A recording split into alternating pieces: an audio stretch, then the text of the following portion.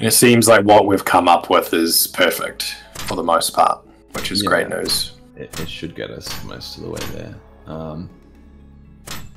Hello everyone and welcome to another new Ganymede devlog. I am your narrative lead and co-producer Michael P, and I'm joined once again by our art director and co-producer Billy. How you doing? Good. Very good. You notice I didn't interrupt you there. I was actually giving you space there if you want to say anything else. That's why I said hardly anything. I was waiting for it. You're anticipating it, trying to get in as fast as you can. Yeah, no, I'm good. Thanks, Michael. Next. And making her devlog debut, we've got our Unreal dev lead, Timmy. How you doing? Hi, I'm fine, thanks. How are you guys? Good. Very good. Good, real good.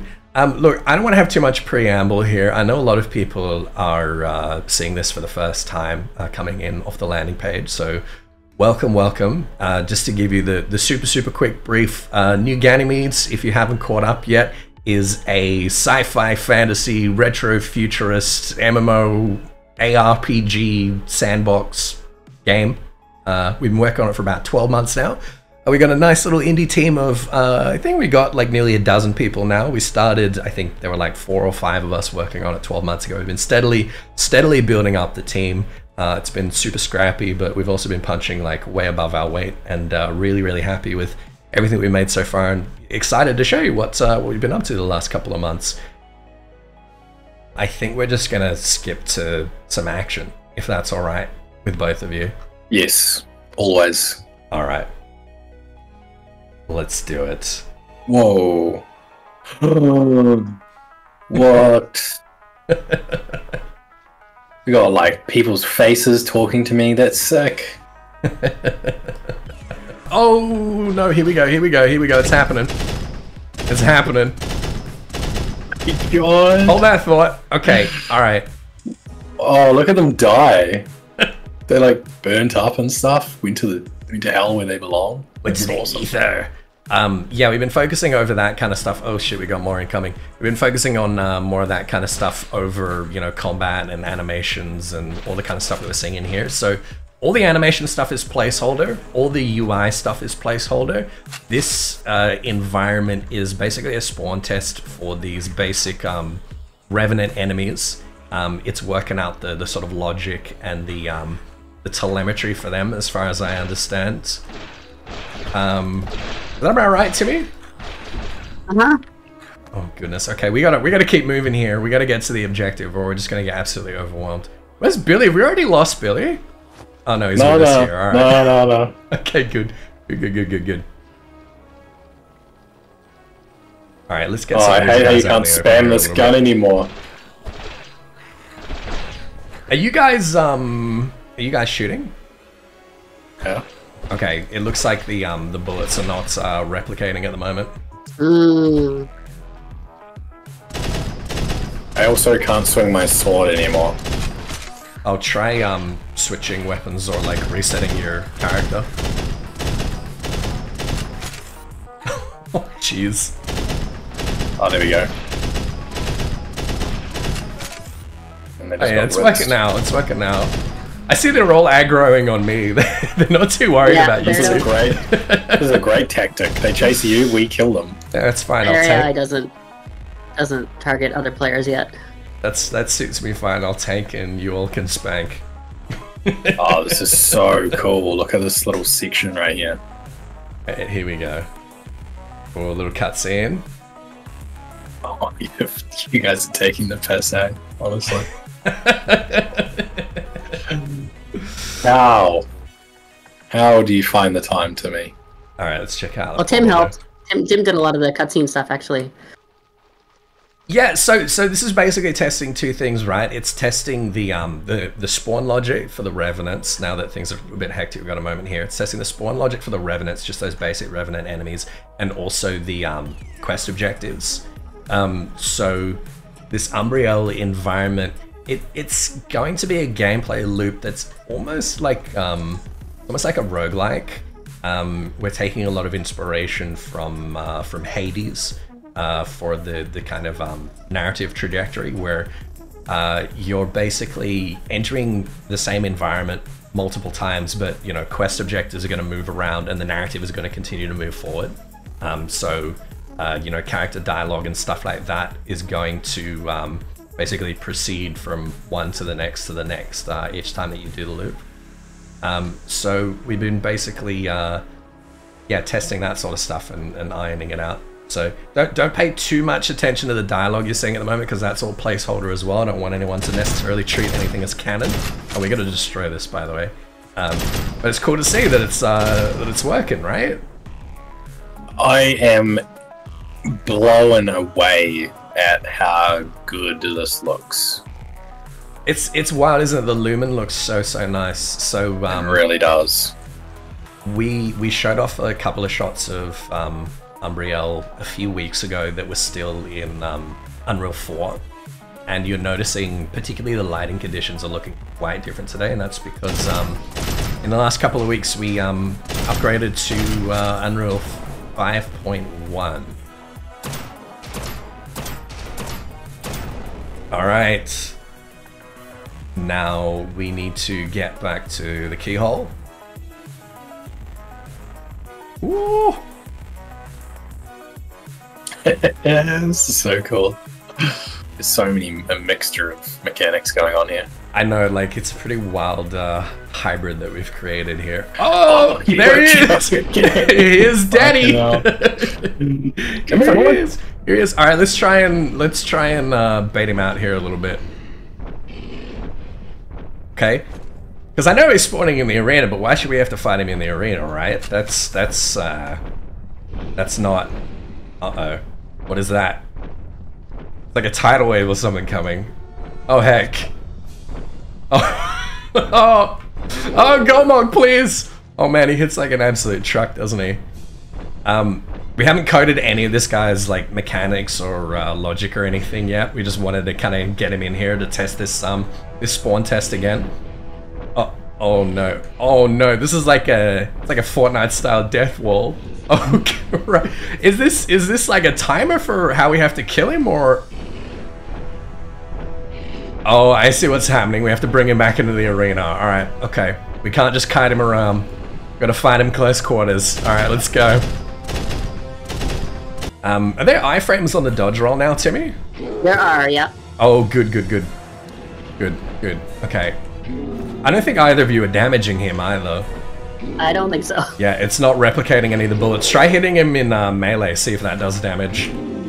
Oh, crap. No, that's not working either. Have I got to solo this guy? Is that it? Yeah. Oh, no. I've only got like a sliver of health left. Give me potions. What's the hotkey for potions? F. F? I think. Oh, okay, good. I'm just learning this now. Oh yeah, he's not taking any melee damage whatsoever. And not from me either.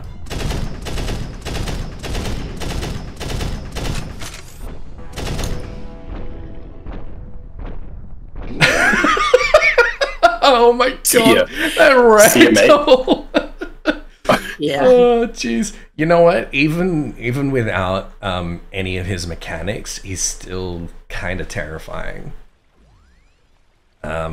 Just the way he is. All right, and that's brought us back in to New Ganymede. All right, I'm gonna take us back to Umbriel, just to the empty zone, so we can have a little bit of a chat here about what's going on. Oh, that was so cool. I loved the objectives. That was so much fun. Yeah, I'm really impressed to see them working.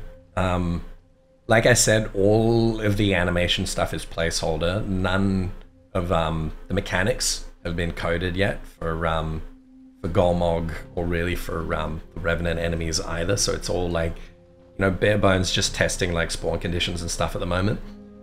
Same with like the quest objectives, you know, all of that UI stuff is placeholder, obviously. But yeah, it's pretty cool, right? All right, I'm just going to bring my field of view out here a little bit because we're going to be checking out the environment. So what we just ran through and what we're looking at here is Umbriel Zone D. It's only a relatively small section of the map that we've finished so far. I'd say what we've got in here is probably about a quarter of the map. It's not fully populated with all of the props and assets, and there's going to be like a lot more solar stuff, a lot of buildings and stuff like this. This was originally a sort of solar research station. You can see a little bit of that in there at the moment. What do we got coming for Umbriel, Billy? Because I think we're going to have this level basically all done in the next 6 to 8 weeks. And what we're seeing here is already pretty epic, but like I say, it's only a very small part of it. Yeah, so we've got all of the buildings and all of the zones and districts that are going through a bit of a process tweak at the moment. So it really comes down to the texturing process. So everything in this entire dungeon has been modeled and is ready to sort of go. We're just finalizing trim sheet stuff at the moment and working through like a really good strategy for performance. So when you do come into the dungeon, it's optimized and looks good all at the same time. So that's sort of what we've been working through for the last 3 weeks. Yeah, we're really starting to pick up momentum now as well. Whatever we were doing prior was like a much more custom approach, which is great because we, worked out the art style. We worked out every little nitty-gritty detail that we wanted to implement. Now that we know what it is and what it's going to look like, we build a much more efficient process and a more efficient workflow. The main thing to take note of on this is early stages, right? We've been working on this for not a very large amount of time. When it comes to the concept and the design, we spent 3 months to design this entire area with an absolute skeleton crew. We're talking 3 people. And the same amount of people that are doing the modeling process. That has increased, but it's still very small. So this is like a very small showcase of what's to come. This is one zone, one section out of 6 sections. So yeah, just the icing on the cake. While the 3D team is working through the rest of Umbriel, Billy, we've got all the concept designers doing some passes back in New Ganymede here. I think we've stated before, but basically everything that you see in the main city hub, particularly all the buildings and most of the props at the moment, is stuff that we cracked out in the first 10 weeks of development so that we could get out that little gameplay teaser. When you begin to develop any product, any IP, for us this is a custom style, a custom world. It's all started from scratch. So we have to start with the designs as in a blue sky phase. So that means we have to just like talk a lot amongst the creatives in the team and try to figure out, hey, what's going to be cool, what's going to look cool. And what ends up happening from there is we come up with these things called initial concepts and initial designs. So what we see in the city right now, this is the initial concepts and the initial designs, just to showcase and have a proof of concept of what this world will be eventually. So the feeling and the mood will be maintained, but the actual density and the quality of the work will increase. So now in the process, we're in a stage where we're doing finalization and design full pass. And that means we take the pre-existing designs and we take them into a place where they are of a quality level that we have based on our timeline. So to speak on the Ether Core, for instance, that started off as like a gray blob, a vertical blob, as you can see. The concept itself, the mood that it had was really nice, but the design work was very loose and, sort of 6-hour design process and then a 6-hour build process.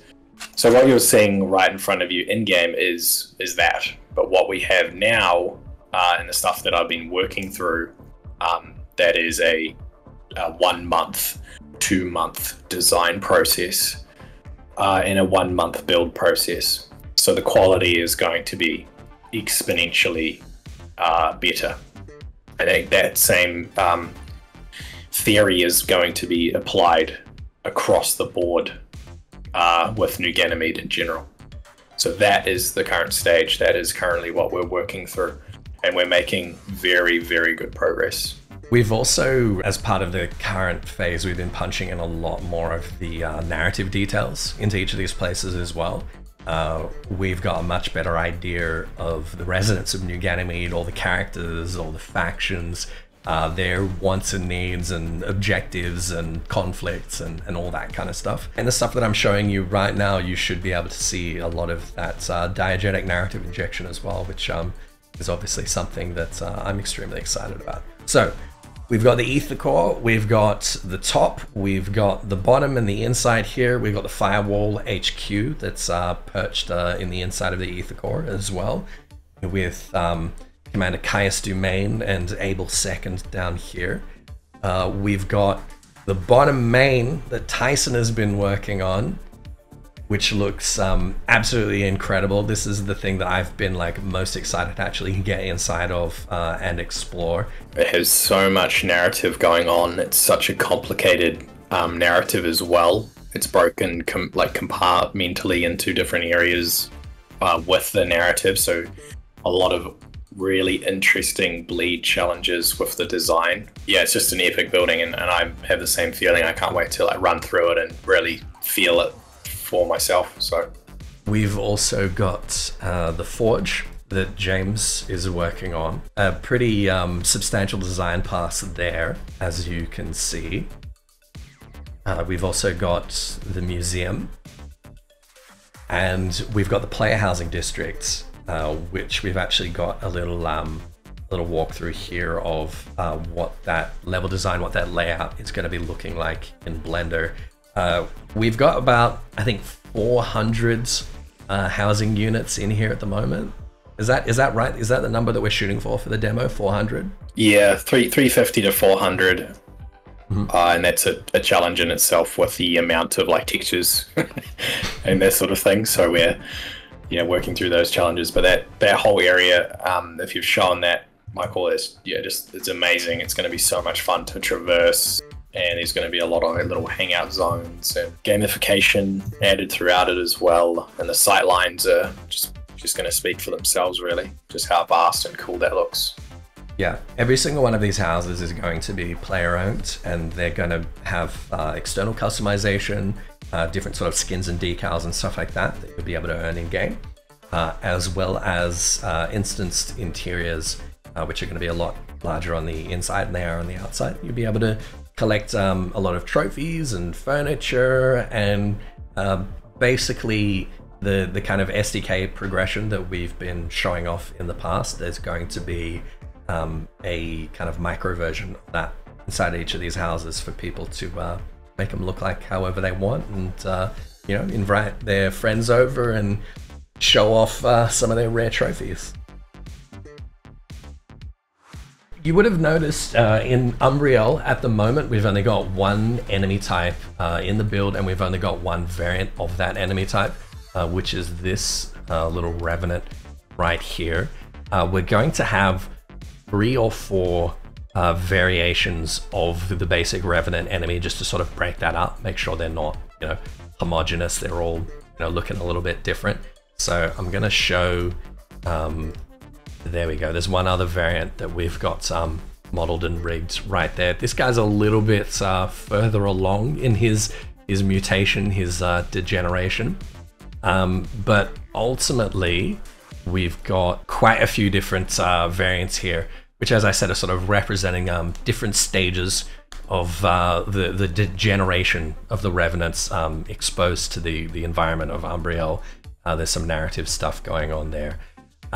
Ultimately, inside Umbriel, we're going to have 3 different sort of basic core enemy types. This is a super old concept that I'm showing here. It'll give you at least a vague idea of the scope. This guy that you're seeing in the middle, this was like the first kind of sketch that you did, Billy, of what ended up becoming these guys, just to show you like the difference between what we've got there and what we're going to have for each of these enemy types. You can also see like the large one here. There's a lot of Golmog in that design. That's probably going to change quite a bit. But the basic philosophy here is that we've got our basic sort of medium-sized enemy. We've got a big, heavy, tanky guy that's going to have a lot of health and is going to hit really hard and be a big threat. And then we're going to have a smaller sort of flying ranged enemy, which is going to basically force you to like change your tactics. You're not just going to be able to be zerging down the revenants. You're actually going to have to adjust your positioning. Look out for these guys sort of sniping at you, switching between your ranged option and your melee option to deal with it. So once we've got all of these enemies in and all the mechanics for them, the combat inside New Ganymede is going to be a lot more involved, a lot more dynamic and strategic than what you're seeing at the moment. Can't believe you're showing this, Michael. That's my first thought. We've already shown this, believe it or not. I know this is really old and really scrappy. This is a very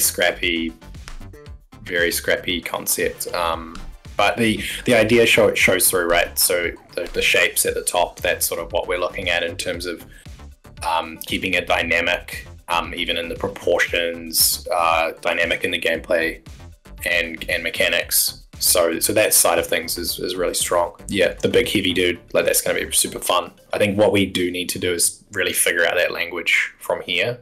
This is, again, like a really early stage sort of thing. The next stage of those designs is going to be much more refined. So I'm excited for that. I think it'll be quite a bit improved once we have newer animations, and everything should run a bit smoother as well. I'll reiterate what I was saying earlier when we were first getting into Umbriel, because that got a little bit confounded with everything that was going on there. So most of our animations so far have been placeholder, including combat animations. That said, we do have a pretty robust and intuitive combat system designed pretty much completely. And now that we have a new animator in the team, we're actually starting to crack into it. So by the next devlog, we can expect to see probably some pretty dramatic progress in the combat animations for both the enemies and the players as well. So we're really excited to be getting into that. Golmog, we've already encountered here. This guy, he is also a revenant. You can kind of see the relationship there when we're looking at these sort of initial sketches as well. But he is the very first boss that we've designed. His mechanics as well, I think we've spoken to before, but they're going to be quite involved. His little chain hook thing here, he's going to be able to do a bit of Roadhog from Overwatch, the sort of get over here thing. He's going to be doing a little bit of that. He's going to be interacting with a lot of mechanics from the portal there itself. He's going to be doing a lot of, gap closer charges and targeting people that are at range and really forcing you to kind of approach him quite strategically and like really keep the players on their toes. We've got a little concept animation of that arena there where you're fighting him. So this is actually a keyhole portal, kind of like the one that you're seeing above the ether core, just a different design, a solid design here. He's going to be interacting with that in some interesting ways. You can kind of see a little bit of a teaser of perhaps one of the phase mechanics there being implied. And we've actually got a, yeah, here we go. We've got an animation tester for what the portal activation is going to look like. So this is a portal that's been busted up, and these revenants have tried to sort of jerry-rig, repair scrap together here, but is extremely unstable and extremely violent. And it's gonna mess you up pretty bad.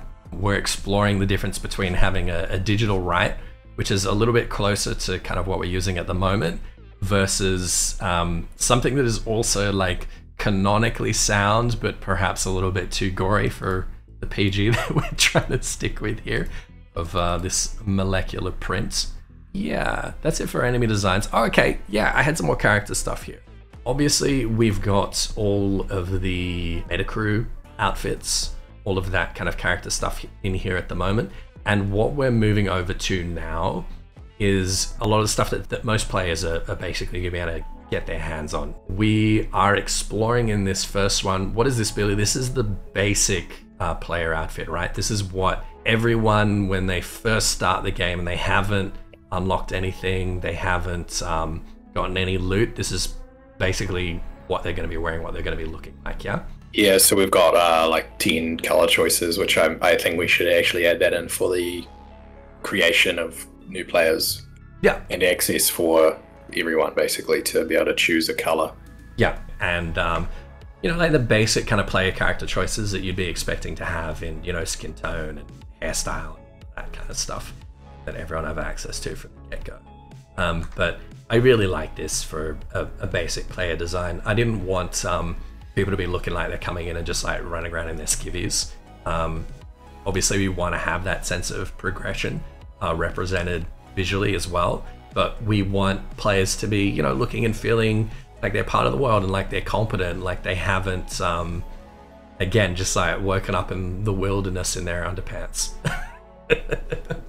We've got some more here, and we can't really speak to how these are going to be unlocked right now, but we've got some more outfit designs. This is a kind of, you know, mechanic, engineer. A lot of the residents of New Ganymede that have stuck around are going to be sort of filling these kinds of roles. So we've got the feminine and masculine versions for each of those as well. And one more here. Oh, I love this so much. This is so cool. This is a Vanguard design language. This is a kind of Vanguard sort of warrior, freelancer, Ronin kind of vibe that we're exploring here, which is going to be quite a rare outfit. And I think that's looking really nice so far. I think the main thing is to shout out the artist, Gonzo. He's a new team player here. Yeah, this is awesome. He's killed it. He's done such a good job on these designs. And so yeah, big shout out to him. And a lot more to come. Oh yeah. A lot more to come. Yeah, actually, speaking of stuff that Gonzo's been doing, so obviously Umbriel is in our only environment, and the Revenants are not the only enemies that we're encountering. You guys have already seen these basic units from Solar's VOW, the Virtual Autonomous Organization. The main two factions that we're encountering from Solar are the View and the VOW, which are all very basic AI, sort of hive mind powered bots. We got that basic enemy there, and now we got the big one, the big chunky one. In the demo, you're probably going to be encountering at least one of these guys, and it's going to be pretty serious business. The logic here is having a small, medium, and large enemy type to start with for these factions, and that's what you're seeing here is the large. Most of you know we launched the first landing page last Friday with a sign-up flow to claim what we're describing as Founders Rewards, essentially a free pre-order bonus. There have been some pretty significant hiccups with that process, mostly stemming from a large amount of traffic that has crashed up against the new Twitter API rate limiter, courtesy of our friend Elon. It seems that when you're picking up a few hundred follows a minute, that API starts to treat them like bots. Understandably, and knocks them back. There was also a bit of confusion about the whole auto-generated non-custodial IMX wallet thing. This is understandable given that it's a completely novel approach to handle all of this in the back end and not prompt sign-ups to make those links themselves, which most Web3 games have been doing. They require you to go and create Ether wallet, and then go and create an IMX wallet, and then link the two together. And by the time you've done that, for people that are coming in, you know, as gamers, the drop-off rate is exponential. Like no one wants to have to deal with any of that, and frankly, they shouldn't have to. So we're setting a precedent for any of those blockchain processes being seamless and invisible for ease of access to the average gamer, navigating all that stuff. They honestly don't give a crap about it, and they shouldn't have to. All that matters is that they can use items back and forth between other games and other apps and trade them at their discretion. So the aspiration for us is a Web 2 user experience powered by Web 3 infrastructure. We're not quite there yet, but we're figuring out and we really appreciate everyone's patience and understanding while we navigate these uncharted waters.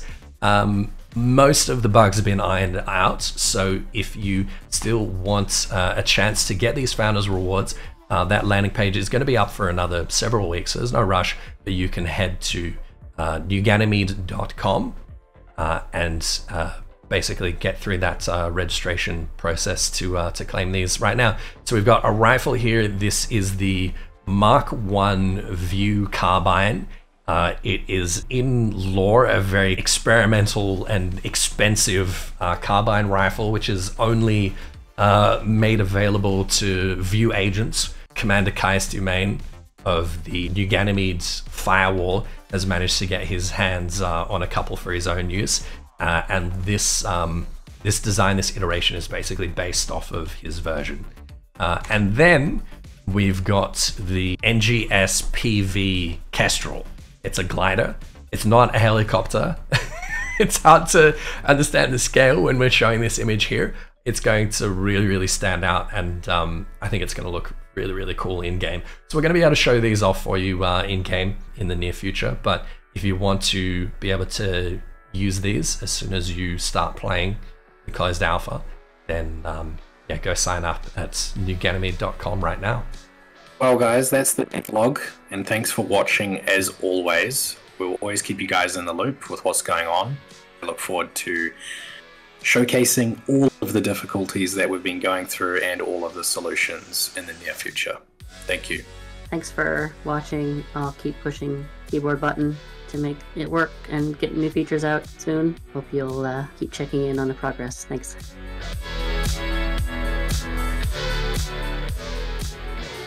Let's do it! Oh. Let's do it today! That's not going Michael. in. That's not going in. That is not going in.